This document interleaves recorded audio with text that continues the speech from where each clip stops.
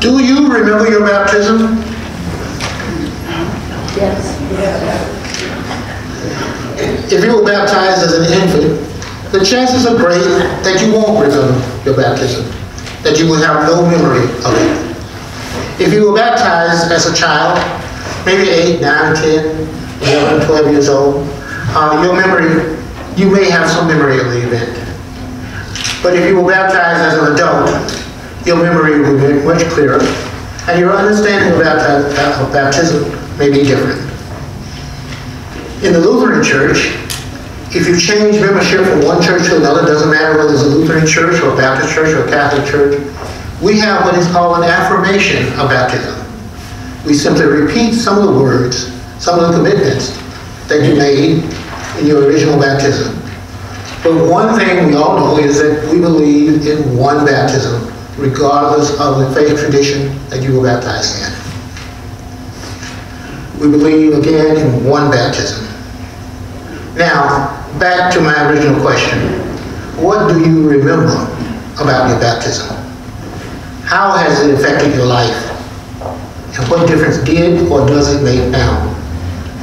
I'd like to share with you my remembrance of my baptism that occurred some 70 years ago in a church not far from here, a church that is now 157 years old, a church that started out at the edge of a field in what is known as a grape arbor. There were 9 or 10 of us in a Sunday school class, and for some reason, 5 of us decided that we were going to join the church. And you've heard those words, especially if you grew up in the South. And joining the church meant becoming officially a member of the family of the congregation. And so we decided to do that. We told no one, not our parents, not even the pastor, not our Sunday school teachers, we told no one. And so one fateful day, at the end of a sermon, the pastor did what is called, he opened the doors of the church. Now this scares the heck out of some people. But it is, this statement follows traditionally the historic Christian church, which says that there should never be any meeting of Christians where an invitation is not issued to people to become Christians. I know that to be so because I grew up with that, but we had 2 students at the Lutheran Center who came through the ITC who wrote theses on that, a doctoral thesis, and studied it over a period of 3 years, going to various congregations or so to see how this was practiced. So traditionally, then the pastor would give hopefully a powerful sermon and would invite people into Christian discipleship. We don't do that here, but we always open ourselves up. We always invite people. In the bulletin you will see that, but we invite people also through our participation in the community itself. So on that warm Sunday morning, 5 of us walked up to the altar and stood there, and the pastor looked at us and he motioned for some of the members of the congregation to come and stand with us. And after taking our names and doing all of those things, he decided that we would be baptized in 1 month.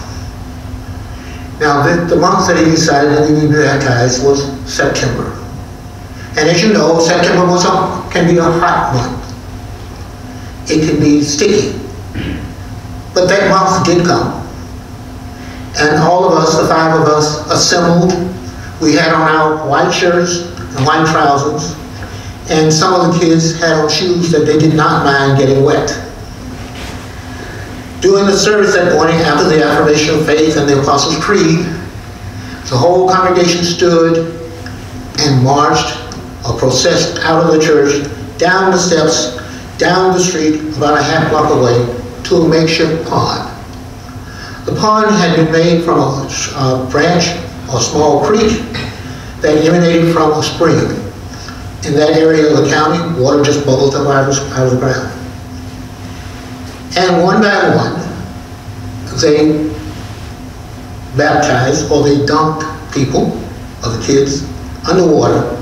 No one drowned, brought them back up. 2 of us, however, opted not to be dunked, but we opted either for sprinkling or for pouring.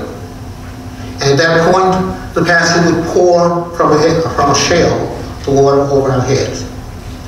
So that essentially was the baptism. There was lots of singing, and there was lots of praying, and there was a party afterwards.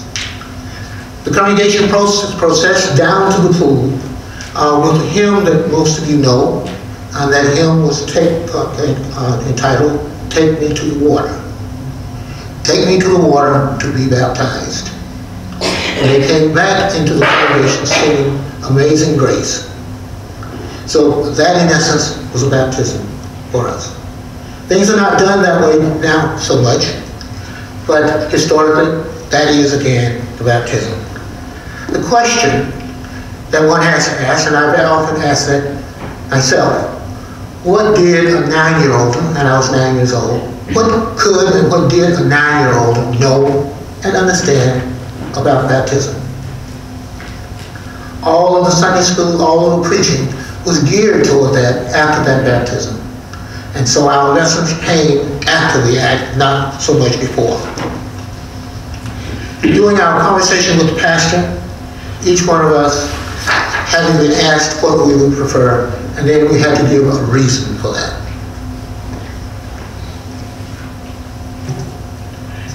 One thing again, I note that the water in the font was a crystal bowl that sat in front of the church, and the water in the pool were different.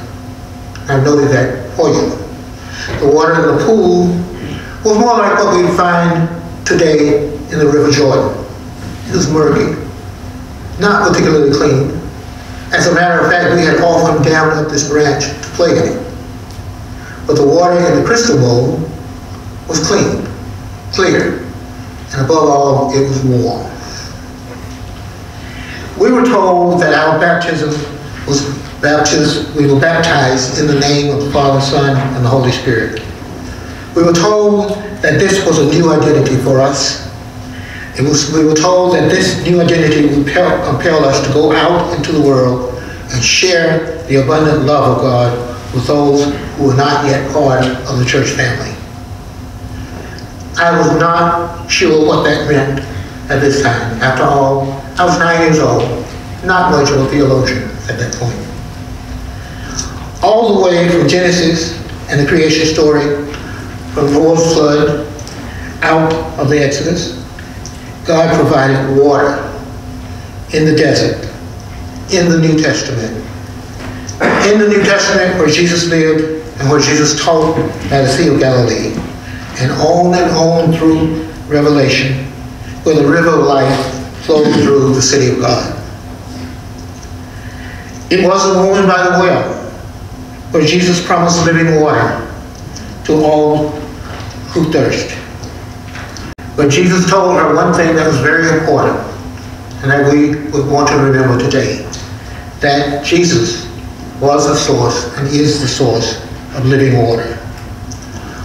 Water washes us, and the origin of baptism can be found, based on that point, in the Jewish rites. The Jewish people would wash their bodies, and symbolically, as an act of being purified so that they could enter the temple. New converts to Judaism were also included in a baptism rite so that they would be clean and they could enter the synagogue or the temple. On this day that was described in the gospel this morning, multitudes came out to join John the Baptist, not so much to show their faith or to demonstrate that they already had forgiveness, but they were there because there was a new way of hearing and preaching God's word. They came to John and they turned to him in repentance so that they could receive forgiveness of their sin. John appeared in the wilderness. He appeared proclaiming a baptism of repentance for this forgiveness of sin. In other words, he appeared to them to begin the process of change. And we are still, even today, working on this process of change. I want to ask a Jewish professor in one of the classes, why do you think, and what does the Jewish faith tell us about change in human beings? Why do you think it is so difficult for us to change? And he answered, two simple words. He said, change hurts. That's why it's so difficult for us to change. Our bodies and our communities work to maintain stability. When change occurs, the body will work and the community will work to return everything back to the original state. We often move towards self-serving comfort, survival, and the body will do everything it can to survive. When we enter the unknown, we are always moving toward things that may hurt us, and the body and our systems will always try to move back. We wonder why the body attempts to maintain a certain temperature. We wonder why the body may seek to maintain a certain blood pressure. All of these things are designed by God to protect the body and to protect us. Everything is aimed at stability. But stability may not be the best way to live in this world, because things around us are changing constantly. One of the more evident changes that you may not know about is the body temperature. Historically, the body temperature has been 98.6 degrees. But in recent times, among large numbers of population, the body temperatures are dropping on average to about 97 or 97.6. And scientists and the doctors speculate that this is because the temperature of the environment is warming up, so there's no need to maintain a higher temperature in the body. We can wonder back and forth whether or not progress is being made, whether or not things are being invented, whether or not we are preserving ourselves by maintaining stability. The answer to that is obviously the great inventions, the great literature of the world, the great music comes about as a result of someone stepping outside these comfort zones, stepping out into zones of change.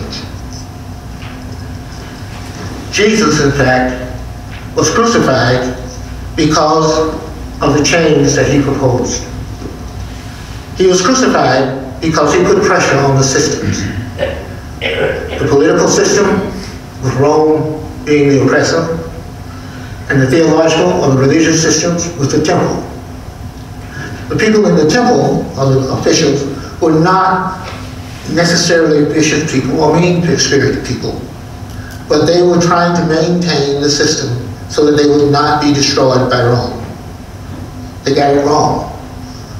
They were eventually destroyed because the world needs different answers. That situation in Palestine and in Jerusalem needed answers different from what was being proposed and being lived. They did not imagine what it would take then to continue to resist Rome and to even resist their own people who were calling for liberation and independence. But Jesus came from Galilee to the Jordan to John to be baptized. John tried to prevent him from being baptized by John, saying that I need to be baptized by you, not the opposite. But Jesus said, let's just do what the scriptures are telling us. And let's just go with this at this time. When Jesus was baptized, as you heard in the scripture, immediately when he came up from the water, the heavens opened up. They were made open to him, and he saw the Spirit of God descending on him like a dove. The dove came to rest on his shoulder. And a voice came out. This is my beloved Son, with whom I am well pleased. You will hear that over and over again during this season. Another variation of that is, "This is my son, listen to him." But it was this baptism where Jesus identified with the marginalized people, with people who were less than powerful, with people who were not that sophisticated. He came to identify himself not only with the people in Jerusalem, but in the countrysides, with the serfs and with peasants. He came to engender himself to them. He came so that we could change our minds about God. And all of those people who went out to John, those from Jerusalem and those from the countryside, they wanted baptism for the forgiveness of sin, but they wanted to hear it additionally in a different voice. They wanted God's grace. They wanted a different life. Infants are included in that, in our tradition, because we follow Jesus' command in Matthew 28, "Go ye forth and baptize all nations." Translated, baptize and teach people, all people, regardless of their identities. And so, these 5 boys, back 70 years ago, came back into the congregation and sat, and they read it themselves, we read it ourselves, for a boring life, according to some people. The boring life does start with baptism, but is not completed until we die unto Christ. We live each day in remembrance of our baptism, remembering that God loves us with his love and with his goodness. What does your baptism mean to you? And why is it or is not important to you today? As you come to the altar today, remember that you are loved and you are forgiven. You are free to sing God's praises. You are free to use your hands and your feet to do God's work in the world. Thanks be to God for all of our baptisms. Amen.